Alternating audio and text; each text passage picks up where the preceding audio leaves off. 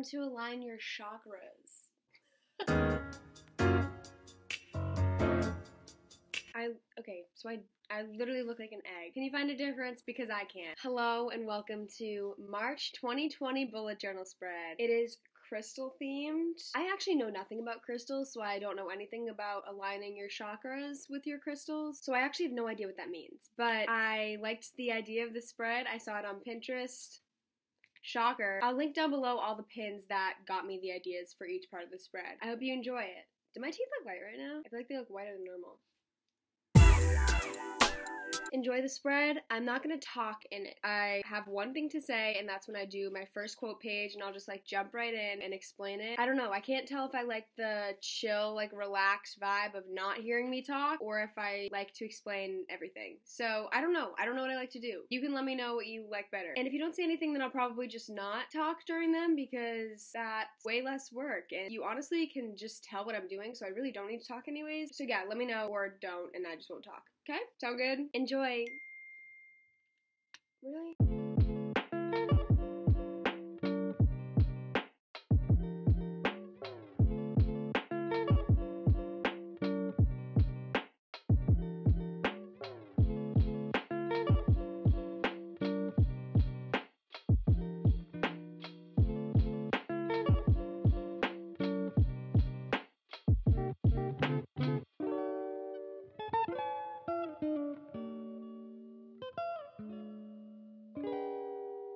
Okay, so this quote was in light of recent events when everyone thought the world was aligned in a certain way, and so that's why they could balance their broom. I'm convinced that you can just do it anyways, but I don't have a broom to try it with, so I'm not going to be trying it. Anyways, yeah, that's why it says you could balance a broom, because people were balancing a broom all over TikTok and all over Snapchat for hours. That's what it means. If you live under a rock, I just explained it for you. So it's hilarious. I found it on Twitter. I will insert a picture of the tweet so that that person gets credit. Thank you for that. That's all.